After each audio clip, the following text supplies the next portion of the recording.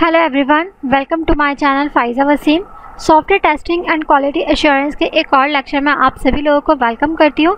और last video में का रिकैप देख लेते हैं। पहले हमने लास्ट वीडियो में डिस्कस किया था about the objectives of software testing, जिसमें हमने डिफरेंट ऑब्जेक्टिव्स को डिस्कस किया था सॉफ्टवेयर टेस्टिंग के। Now the topic of today's video is all about the software testing principles. कौन कौन से प्रिंसिपल्स हैं हमारे बेसिक सॉफ्टवेयर टेस्टिंग के, आज की इस वीडियो में हम ये देखेंगे। तो यहाँ पर जो बुलेट्स में आपको नज़र आ रहे हैं, बेसिकली हमारे पास सॉफ्टवेयर टेस्टिंग के ये मेन प्रिंसिपल्स हैं। कौन कौन से? Let's have a look. All test should be traceable to the customer requirements. हमारे जो सभी टेस्ट हैं वो ट्रेसेबल होने चाहिए टू द कस्टमर रिक्वायरमेंट्स।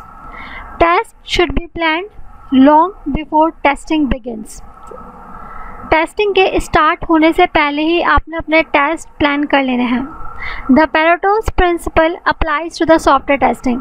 आपने अपने सॉफ्टवेयर टेस्टिंग के ऊपर पैरेटोस प्रिंसिपल अप्लाई करना है। पैरेटोस प्रिंसिपल याद है, हमने पिछले कुछ वीडियोस में डिस्कस किया था। पैरेटोस प्रिंसिपल का मेन कंसेप्ट ये था कि जो आपके 80% एरर्स हैं वो आपके 20% कोड के अंदर अवेलेबल होते हैं।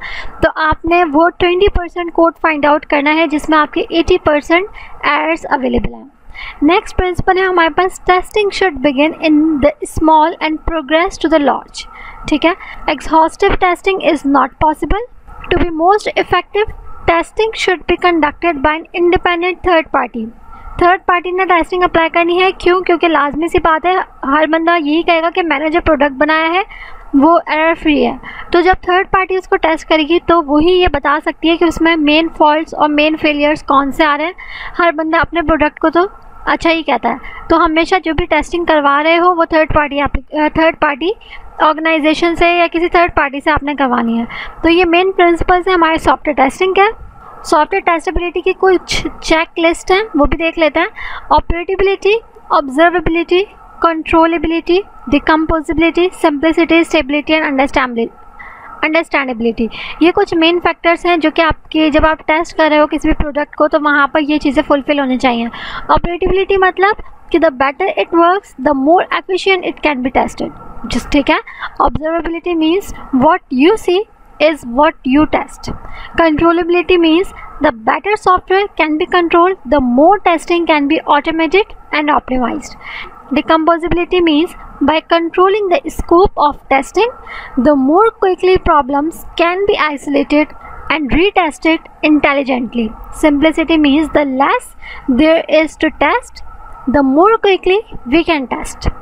Stability means the fewer the changes, the disruption to testing.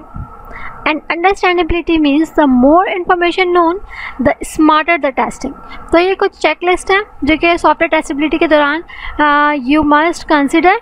इस वीडियो में हमने जो है वो वीडियो का टॉपिक था हमारा software testing principles. Software testing के प्रिंसिपल के साथ साथ हमने कुछ चेकलिस्ट को भी डिस्कस किया है।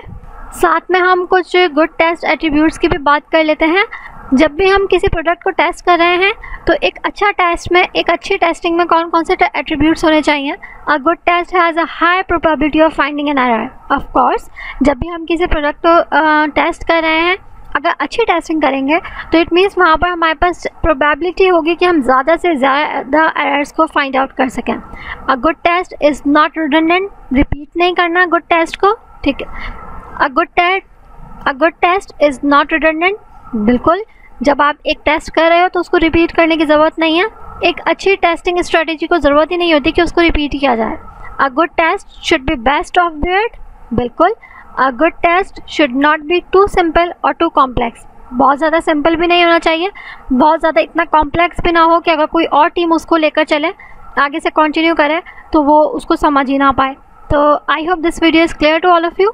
इस वीडियो से रिलेटेड अपना फीडबैक ज़रूर दीजिएगा। नेक्स्ट वीडियोस में हम बात करेंगे अबाउट द टेस्ट केसेस और डिफरेंट टाइप्स ऑफ टेस्टिंग को स्टार्ट करेंगे।